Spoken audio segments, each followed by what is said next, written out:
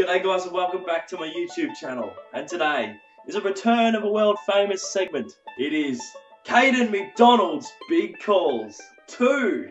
This is Caden MacDonald's Big Calls. Now you must be thinking, geez, he's out of ideas. But I'm not. No, actually, I'm not.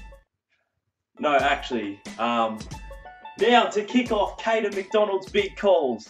In the music industry, you've got your Katy Perrys, you've got your Taylor Swifts, but there's one person that worldwide is loved a lot more and a lot better than anyone else. Beyonce. I just hate that everyone thinks she's so amazing. When you want to hang out with Beyonce, no. I'd rather hang out with Rolf Harris. So my big call is Beyonce is overrated. That was a Caden MacDonald Big Call. Now, in my last Caden MacDonald's Big Calls, I had an outrageous statement that said, Instagram, I'm off it. Recently, Instagram introduced Instagram Stories, which is Snapchat Stories, but on Instagram. For some reason, I like it. For some reason, it being on Instagram gives me quite the tingle. My big call is that Instagram Stories is better than Snapchats. That was a Caden MacDonald Big Call. This bloke's outrageous. When I eat food, I am very picky. And at times, some people criticise my thoughts. G'day, can I get a palmy with no ham? It's not a palmy then, is it? Well, it's got cheese sauce, so it's not just a schnitzel. You got me there, well played.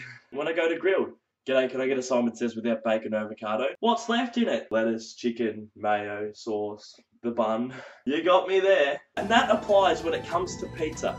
My favourite is margarita. Margarita's not a pizza. Yes, it is. It is, actually. Carry on.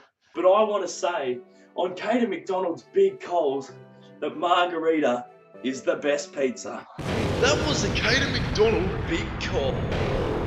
Another topic that divided my friendship group. Me and my friends were sitting around one day, eating chips, and one of my friends said, hey, do you guys want some tomato sauce? And we said, yes. It's in the fridge. And he said, what? And then two of us said, because sauce is better in the fridge.